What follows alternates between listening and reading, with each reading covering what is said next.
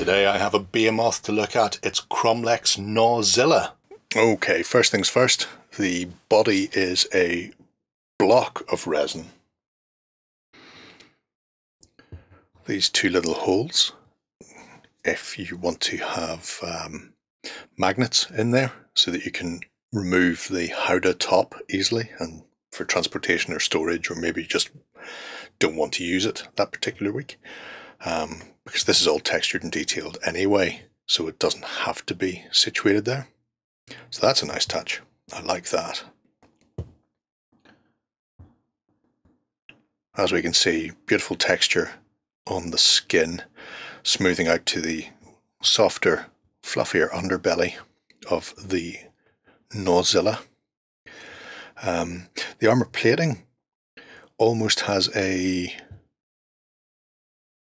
texture like possibly Tyranid sort of armor plate feel, although it could easily be painted up as metal as well. I like the idea that they found this beast and supplemented its own hide with chunks from another creature, or perhaps they have just bolted metal shards straight onto its own armor pieces.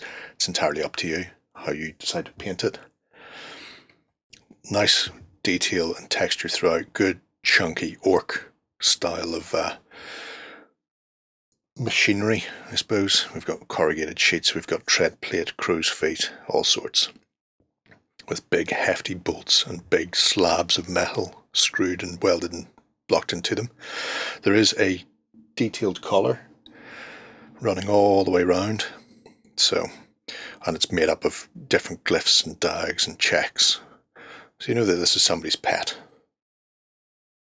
There you can see the monumental chunk of resin that was the pour gate.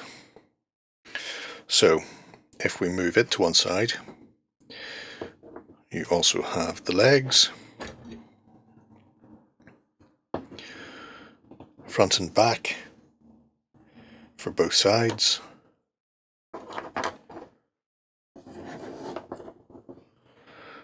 Won't get into those yet. I have a built one to show you, so you can see same sort of detailing coming across the board, but still a very simple build.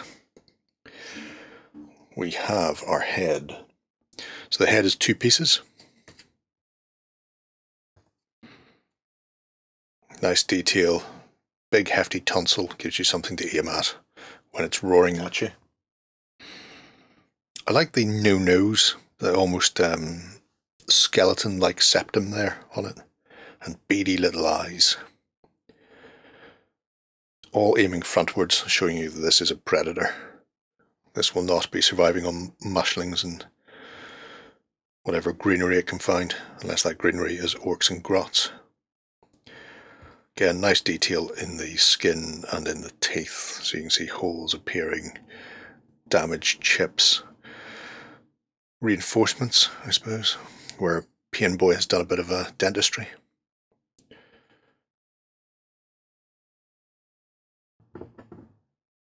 Just fits together like that, so you can have him puppeting away. So that puts together the beast. Then we have the howdah, which is two pieces. Good solid construction.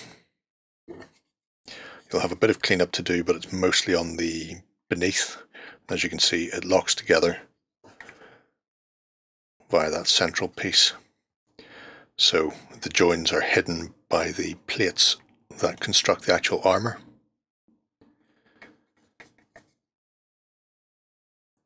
Smiling headlights facing the front. And again, more of that gorgeous detail all the way around. You can see we've a cutout here to the front. That is to allow you to mount a weapon. So once that's gone together, you would then drop your weapon into place, and there is a variety of weapons, as is Kromlech's wont. So we have a chassis here. Again, lovely detail around it, very crisp casting. And then we have these two cutout sections because you have a choice you can have a zap gun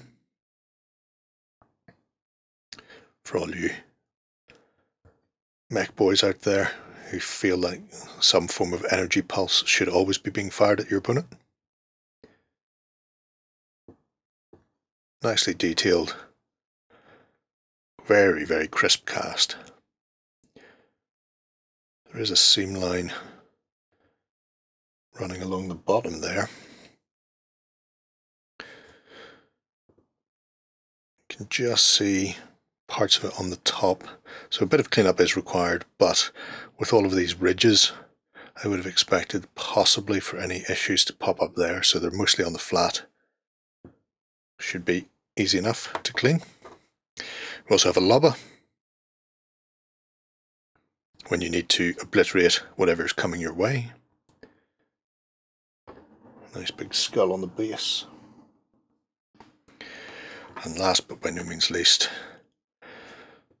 some form of cannon.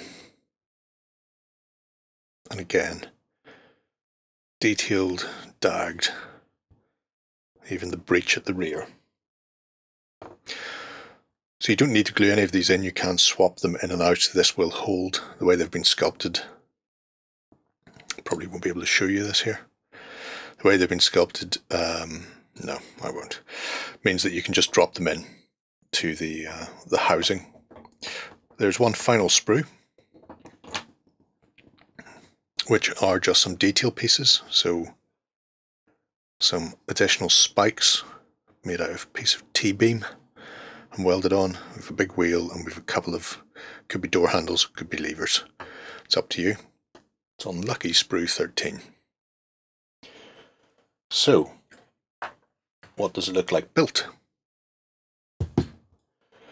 It looks like a massive block of resin still. So it comes with a 170mm oval base. And as you can see, it is a brute. On top of the body, we have that howdah. So if I just shift him to one side,